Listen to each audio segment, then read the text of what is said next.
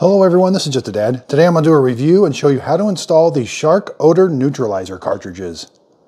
So Shark has several different vacuum cleaners that have this odor neutralizing. So if you've got something that looks like this, it's got this little handle, you're going to lift this handle up, turn it till the arrows line up. You can lift this up. Now you got to keep this part.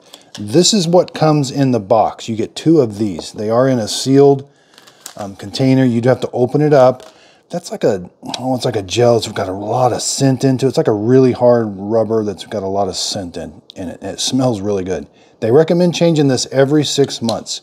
So the way you're going to do it is, there's this lock and unlock. So turn this to it's unlocked, and this comes off. Now you're going to throw this away.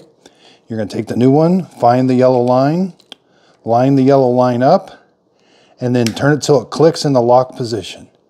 Then we're going to line it up with the arrows here.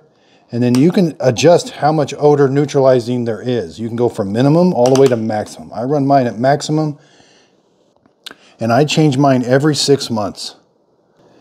And when it's installed in these vacuum cleaners, it works very well. When you're picking up dog or cat hair, I don't smell it at all. I just smell this fresh scent.